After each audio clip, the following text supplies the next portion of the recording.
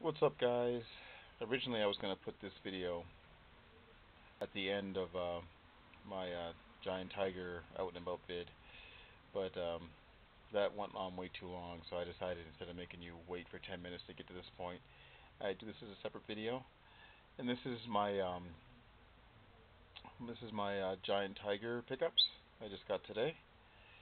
As you can see here, I got Rob Zombie's Halloween remake. This is the re-release one, which is 2 discs on Blu-ray, and I think it's 3 discs on DVD. Been meaning to get this movie for a while. I did have the Blockbuster exclusive, which really isn't really an exclusive. It just says that it has none of the special features that were on the 2-disc version on DVD. It just had like an exclusive interview with Rob Zombie, which is kind of lame. I'd show you too, but I think I got it down in the basement somewhere, so I'm not going to bother doing a comparison thing with it. But this movie is a movie that I have mixed feelings about. Like, I enjoyed the film, but I rather that it wasn't called Halloween. I wish they called it something else. But it is what it is. It's not as good as the original Halloween, obviously. Alright, so let's go on to the next one.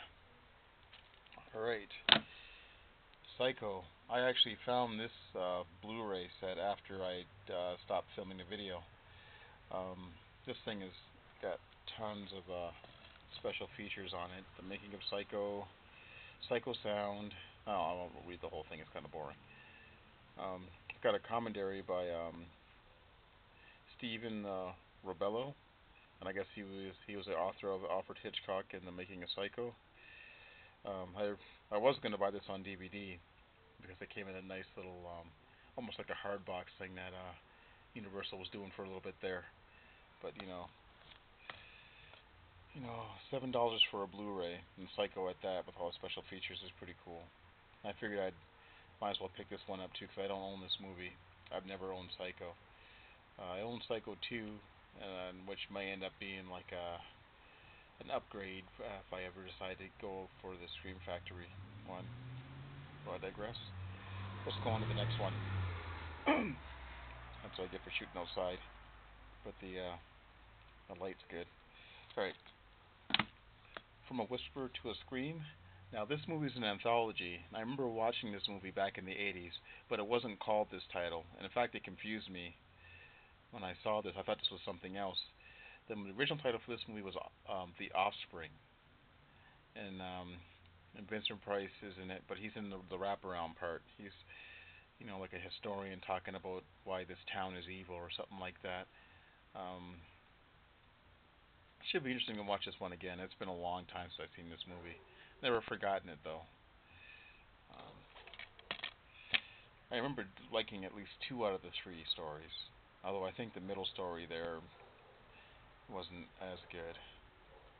But looking forward to watching this, and glad to have it in my collection.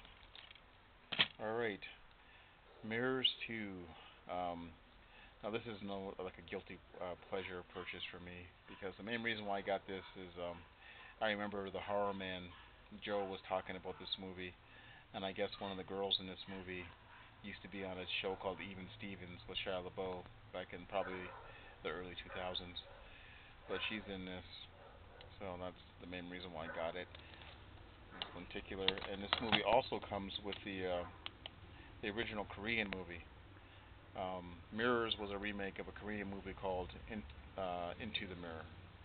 So I found it interesting that Fox would put the original with the sequel, not with the original movie. But $3 is not bad for this. All right. Now these ones I got for my daughter. She's a big Goosebumps fan, and it's really hard. It's been really hard to find Goosebumps DVDs around here. And when I usually do, I usually scoop them up. But double packs are pretty cool, especially for $7. So this one's got Scary House, and then I think this one is called Trilogy. The trilogy, like Chiller-logy. I don't know. So I'm sure she'll be watching this tonight. And then Perfect School and My Best Friend is Invisible, which probably, I don't know, it's kind of goofy. I'd like to get her some of those Haunting Hour DVDs.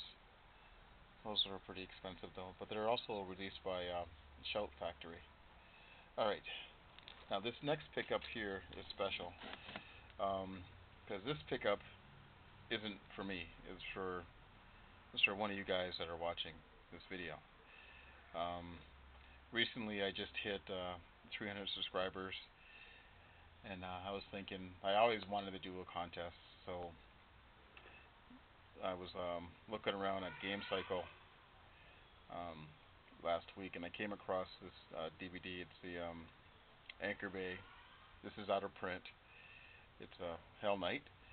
I do own this on DVD. My wife bought me a copy back in 2002, and which I'll show you right here. This is the 2002 release. I'll put them side by side so you can see. Originally, I was going to get this for myself, but then I hit 300 subscribers, and I thought, you know what? It's kind of stupid to buy the same movie twice when it's one of the things really different is that the font on the title is better. But as you can see here, the original release is a much better font than the 2002 release. Like, this was released originally back in 1999. If I turn them around, I think the artwork on the back is also different.